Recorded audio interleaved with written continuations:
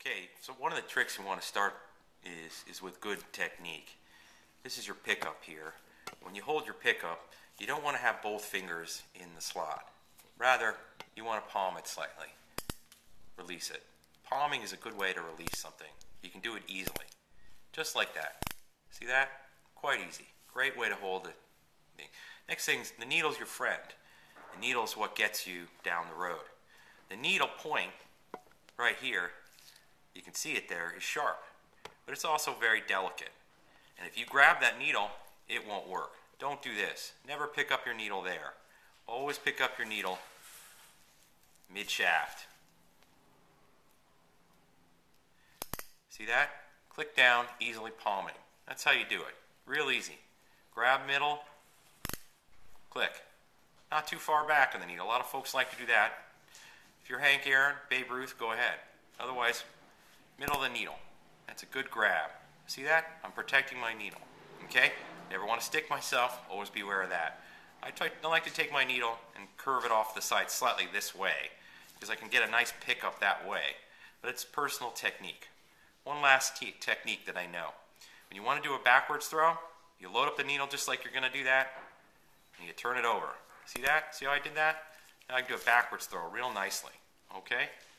I like to do it just like that.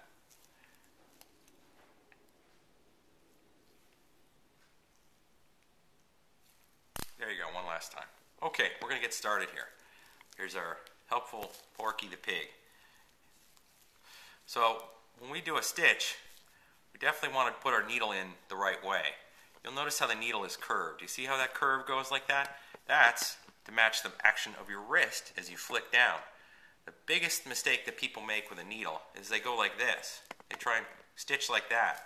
That's incorrect because you'll note the needle never really goes across a determined depth. I like to do this. When I put my needle in, the point is heading straight down. See how I'm holding the pickup too? Just like that.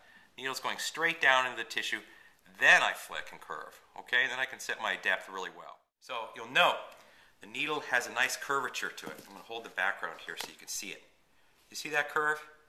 It's a really nice curvature. It goes along with the curvature of your wrist motion as you turn like that. You'll note as the needle, it works better if it goes straight up and down into the tissue. You push down lightly in the tissue and curve your wrist. Just like that. You see how that works? I'm curving right through, okay? And I can set my own depth of tissue when I do that. I never want to go straight in like this, but rather I curve after I push down. You got that? And then I can let go and easily push the needle right through. All right, pull, and I pick it right up. I don't pick it up at the tip, but mid-shaft. Then I reset the needle and I try and go equidistant across and come out straight across from the tissue, poke through and pull a stitch right through. And it's simply a matter of just checking to make sure the depth is correct and the width is correct of the suture. First throw is always a double. Pull across, nice and light. I don't want to pull too tightly. Many people make that mistake. If they pull too much, you can see the tissue bending when I do that, and sometimes it'll break. I want a nice light throw, just enough to join the edges, and pull it across again. You note how whenever I use my pickups, it's always in the middle of the wound, and I wrap around, just like that. So I wrap and pull through. Middle of the wound, I wrap around and I pull across. I'm not doing it the other way. I'm not going from the outside of the wound, but I want to go from the middle of the wound and pull. That way I remember left, right, left, right. See how that just settles in real nicely? Make a nice cut. Very simple, very easy, some good technique, good to use.